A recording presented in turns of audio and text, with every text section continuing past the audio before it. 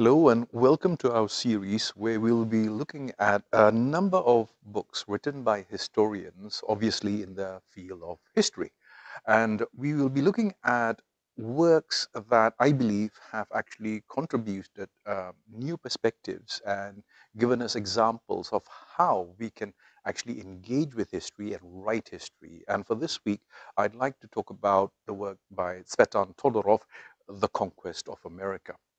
Now, Todorov's work is perhaps not so well known in this part of the world, but it is, in my opinion, one of the most important books that have been written about a subject that has already been discussed at length by many authors.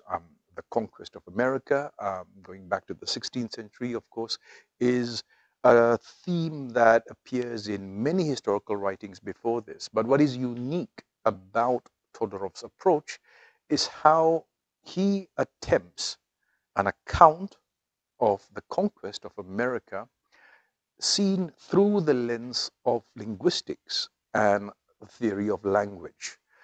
Todorov's argument in this book is an interesting one because Todorov sees the conquest of America as not merely a contestation between two kingdoms, two nations, two powers, but he examines it through the lens of language and differences in language systems. And Todorov starts his analysis with a simple premise, namely the idea that the process of conquering the American continent begins through language. For Todorov, the very act of naming this continent, America, was in fact the first act of violence.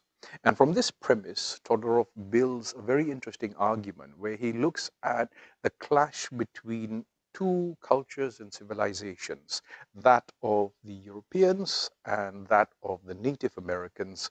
But he studies this engagement, this conflict, through the lens of different language systems that do not actually communicate with one another.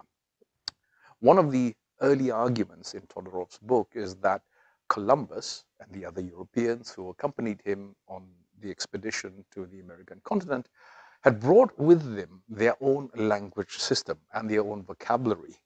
And in this sense, the discovery of America, the so-called discovery of America, was as much an act of naming as it was a process of discovery and colonization. Gives the example of how in the process of encountering the Americans, Native Americans for the first time, Columbus and his followers began to name the cities and the mountains and the rivers and the geography that they met according to a register that was European. And in the process of doing so, America is invented. It is created by the Europeans who claim to have discovered it.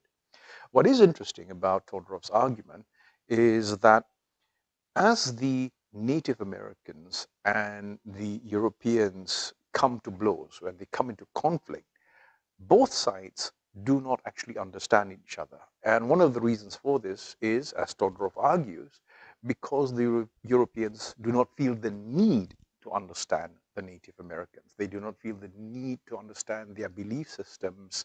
And he gives us several interesting examples of how and when these clashes of perspectives and understandings take place. One example is when he recounts the story of how the conquistadors, as they were approaching the center of Native American power, were on the lookout for gold. Of course, that's the reason why they were in America in the first place, to seek, gold and other wealth in the American continent. The ruler of the Native Americans, Montezuma, doesn't understand why the Europeans are there, and in his effort to appease the Europeans, sends them gifts of gold in order to placate them and to hopefully persuade them to return back where they came from. This is an instance where these two cultures actually do not communicate and do not understand one another. And of course, it leads inevitably to the Europeans being persuaded that there is much wealth in the land, and therefore they pursue their political objectives with more fervor. The net result at the end of all this is the complete extermination and eradication of American culture, Native American culture.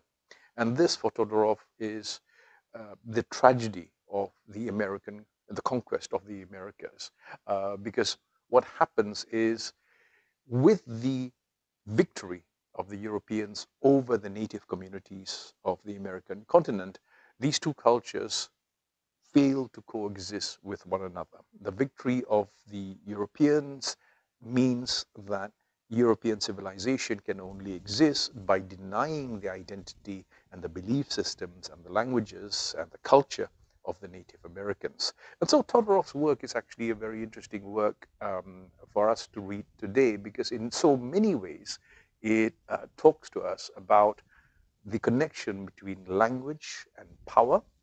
And as a piece of historical writing, it is a historical account of the conquest of America, but it is one which analyzes this painful and difficult process through the lens of linguistics. It's a very good example of the new kind of historical writing, the new kind of historiography that has emerged in the world over the last few decades.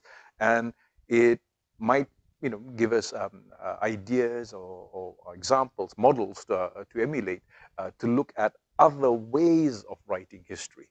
This is an account, a historical account of the conquest of America, but it is more than simply a work of history. It is a work of history that brings to history linguistics, semiotics, the philosophy of language, and other theories and concepts from other domains. And I think it is a very good example of the kind of modern historical analysis that the world needs today.